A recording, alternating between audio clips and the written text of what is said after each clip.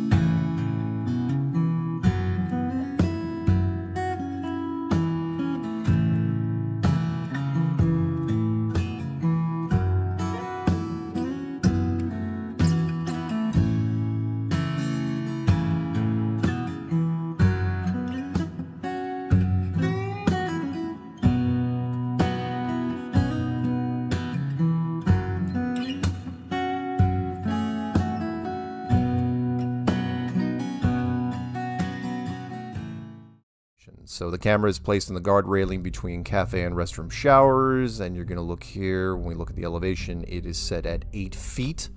So Google Earth reads this as 8 feet off of the water, which is a little higher than the 1 foot camera stuff that we did earlier. And then we're going to draw a line to the first platform, which is called platform C, which is directly out in front of it. And then another one a little bit off to the right, which is platform habitat. And when we pull back and look at the distances of these two, the first one is at a distance of 6.08 miles, platform C, and then the second one off the distance platform habitat at 10.1 miles. Why are these two important? Well, because at 8-foot elevation, the globe Earth's horizon should be less than 3.5 miles, meaning the horizon should be in front of these things. 29 feet of habitat should be blocked by the curvature in front of these objects. And yet, all of the habitat is visible, even with some compression. And you'll notice, and we'll draw a line here in a second, that the horizon is clearly behind these objects. And what makes this footage and all footage like it so important is that these are static objects, meaning these are not boats. These are always in one place. They're not moving or floating anywhere. And we'll draw the green line on this, and you can see, again, it's not hard to see. Somewhere way off in the distance is the horizon, way further than 10.1 miles. And that should not be. There's no curvature. I mean, and that only happens on a flat world. You will not see this on a curved thing, because eventually these objects should be over the side of the hill. They should be behind the curve. And we just don't see that. These two oil platforms, again, one at 6 and one at 10, are right in front. So tell me optically how that happens. Tell me what atmospheric condition can put the horizon behind these objects. Here, sunrise couldn't be clearer conditions, not a cloud in the sky, shooting off at oil platforms at 6 miles and 10 miles respectively. You can't tell me that this is a mirage. No way. And even if you do say it's a mirage, tell me how a mirage puts the horizon behind the objects. That's the big key here. Do this with any sort of piece of paper. Bend it in half. Put 2 dots on the other side. Tell me how the horizon is behind those dots.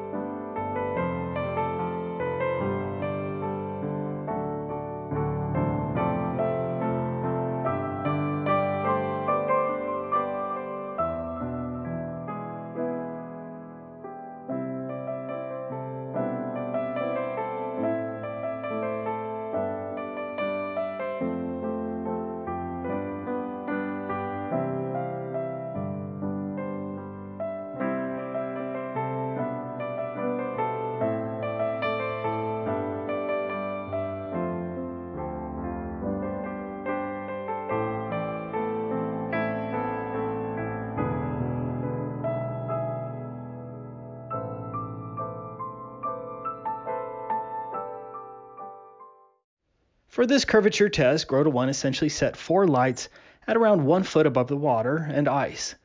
He set up his camera at about 8 miles away from the furthest light and 5 miles away from the closest light. The lights were spread out at about a mile apart. At each location, Grota 1 drilled down to the water just to confirm that he wasn't on some irregular ice formation and to also ensure that his test was on a level surface. The furthest light from the camera was the red light at 8 miles from the camera. The blue light was at about 7 miles, the yellow was at 6 miles, and the orange light was the closest one at 5 miles away from the camera. Here he is sitting in his truck at a distance of 8 miles from the red light. Notice that the lights are all on the same flat plane. There is no earth bulge and no physical globe horizon. Next, Grota 1 lowered his camera to only 12 7/8 inches above the surface. At that small elevation, the globe horizon would have to be closer than 1.27 miles, and the furthest light, the red one, should have been 29 feet below the horizon. That's taking into account the 1 foot height of the light.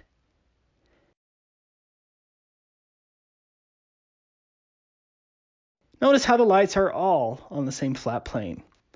There's absolutely no supposed bulge here. And if there is no curvature on that frozen lake, then there is no earth curvature anywhere. Look at the red light. That light should be 29 feet below the horizon.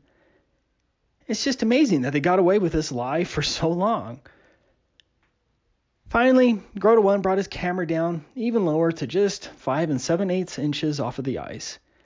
At this very low elevation, the red light would have to be a whopping 33 feet below the horizon. That's 34 feet minus the 1 foot height of the laser. Without question, the globe fails again. Furthermore, under the official model, the globe horizon would have to be closer than a mere 0.86 miles. There is no globe physical curve here, blocking your view. As Grota 1 demonstrated on this frozen lake, regardless of the conditions, the Earth is observably, testably, repeatedly, and measurably flat.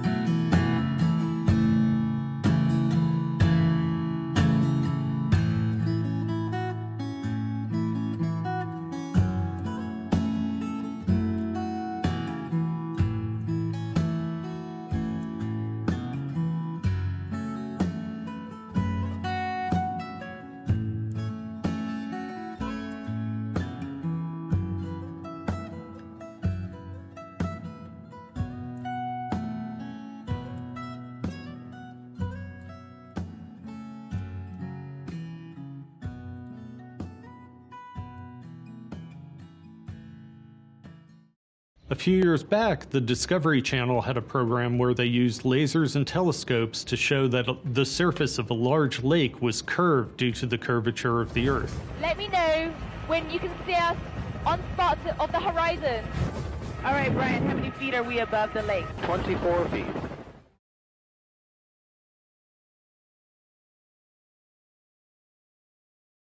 This helicopter event was entirely fabricated, and it's provable. I made a video on it a while back. Remember, PBS claimed that the helicopter descended behind the curvature and then came up from behind the curvature of the Earth back into view of the telescope.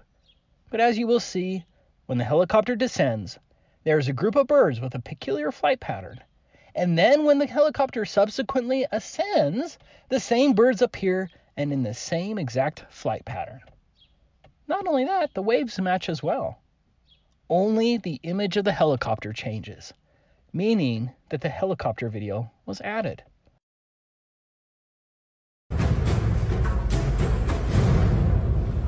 As it lands,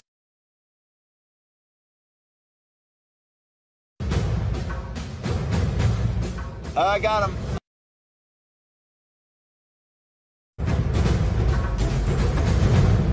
I got him. As it lands,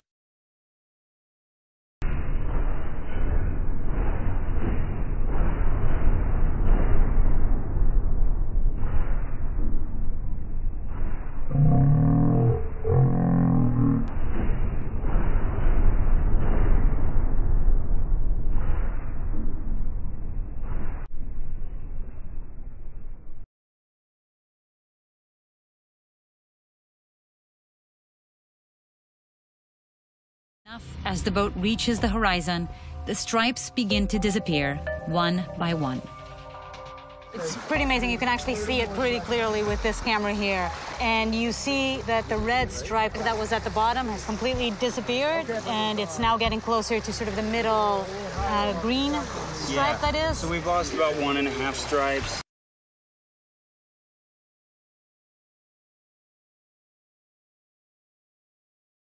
Right. So this can only happen why? Because of the curvature of the Earth.